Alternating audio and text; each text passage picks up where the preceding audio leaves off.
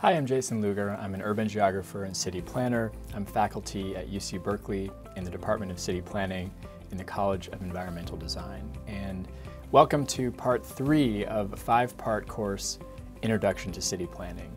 For this course, we're going to look at mid-century, specifically 1940 to 1979, what I'm calling mid-century modern.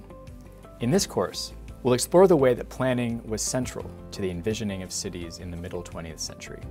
World War II and the Cold War reordered power and politics in new ways. The tragic destruction and loss of the war gave rise to some exciting and innovative opportunities for planners to try new things in new ways. Meanwhile, global movements like decolonization and movements of people around the world, as well as ideas around the world, some of them violent, opened up a new frontier of planning from and not for the global South. Civil rights would become important within planning in the United States and elsewhere. Planners would be some of the most notable actors advancing civil rights and, unfortunately, in stopping civil rights. As part of rebuilding, state housing and state infrastructure were provided at a massive scale. Meanwhile, industry was changing, and some of the earlier industrial cities, from Manchester to Detroit, fell into a deep decline.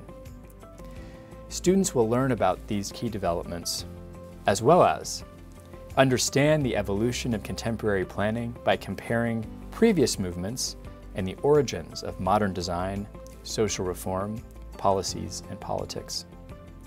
We'll identify key global shifts in the cultural, economic, political, and industrial relationships and hierarchies between and across different cities.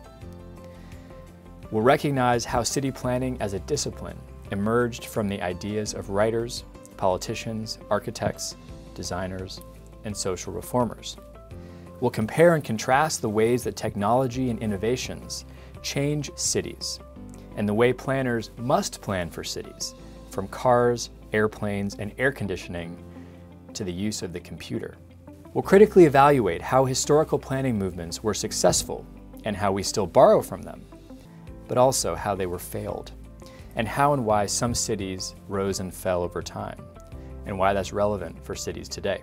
And finally, we'll recognize and assess the relationships between planning, the economy, politics, and society, the way that the Industrial Revolution gave rise to other types of revolutions and transformations, and how that links to our contemporary urban world. After this introduction, we'll look at the way that different thinkers, writers, philosophers, and planners envisioned the future during and after World War II, and how that often realized in cities. We'll look at the destruction of the war and the different ways that cities rebuilt, but also the destruction wrought by urban renewal policies in the United States, a different type of destruction and rebuilding that had nothing to do directly with the war. We'll look a little bit more closely at some of the developments within the School of Planning and how that continued to specialize as both an academic discipline and as a professional practice. We'll talk about how new innovations like cars, but also air conditioning and computers once again change the relationship between the built environment and people, and also the way cities operate. We'll look a little bit more critically at what was right about mid-century planning and what was wrong, and there was a lot that was both right and wrong.